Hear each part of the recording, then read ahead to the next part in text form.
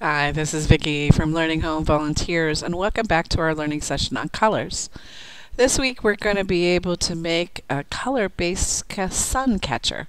And once you're done making it, it'll be like having a stained glass piece of uh, for your window. Absolutely stunning. I love mine, even though we're just in the warehouse. But it is really beautiful. The other activities are really fun too. We've created a little box, which is perfect for travel or to put in your purse or the car, which has colored cubes and challenge cards, which challenge the learner to put the right colored cube on each of the colored squares. You remember last week those water beads that you've been keeping hydrated? Well, we have a great fun for them too. We're going to play with them in shaving cream. So you ready to get started? Let's take a look at our first activity, activity number 7. We're going to make a stained glass sun catcher. I put the word glass in quotes because we're actually going to use acrylic paint plates and acrylic sheets cut into various shapes to put on the plastic plate, which has a hole on the top with string in those holes so that you can hang it on the sucker cup hook on the window. So let's start by finding the plastic plate marked 7. We needed to mark them so you could find them, but the number rubs off, so we didn't want it to interfere with the beauty that your child is actually going to create. Next, you're going to need a glue stick and a bag filled with colored shapes. These sheets of colored plastic can be cut into whatever shapes or designs that you want with children's scissors. We took the liberty of cutting some of the shapes, but we didn't really want to impede your child's creativity because they may have a whole different idea in mind. To do the craft, all you have to do is have the child glue those pieces of plastic onto the plastic plate. When they're finished, depending on what you did, they could look like this. This woman did all hers with triangles, and she created more than one. Absolutely stunning.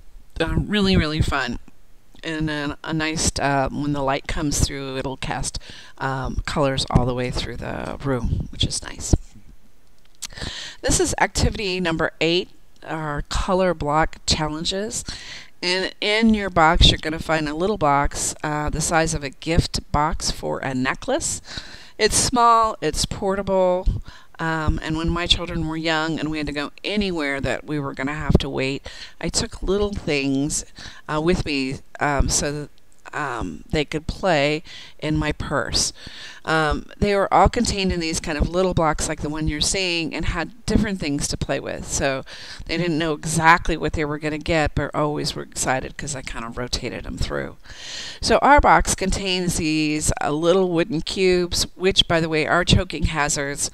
And underneath them are little pieces of paper where they actually have to match put the cube on the color that matches. So in this example, we would have a purple cube, 2 green ones because they're sitting right next to each other, another purple cube, and then down at the bottom 2 yellow ones. We made sure that the cubes fit perfectly in the square so that there wasn't going to be any confusion when they played with it by themselves. This is activity number 9. Last week we asked you to put those water beads to absorb water by putting them in a bowl with water. Now it's time to take them out of the water and add them to our boxes of shaving cream. You'll find a black container with clear lids in your box. You can strain the water beads using a strainer from the bowl so that the water beads are now in the strainer. And then you can just drop them into the shaving cream. These kinds of sensory bins are called, or this kind of exploration is called a sensory bin. Sensory activities are designed to explore and make the child use their senses, but to explore textures and interact between those textures and other objects. So some of the things that you can do to make the to add more fun to the play is actually to add different ways to explore those textures. add a spoon or a fork or a big spoon or a sieve or a plastic cup or a lid or watercolors or markers as they find the different colors, mark on the shaving cream. Um, you know, it's going to be absolutely fun. Just a couple cautions again, shaving cream is soap.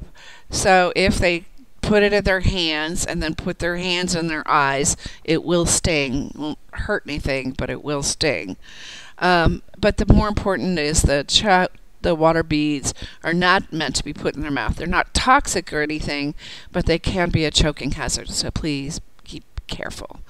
Thanks for all the pictures you guys have been posting. Keep them coming. Our next learning session is Spring is Sprung. I'll see you then.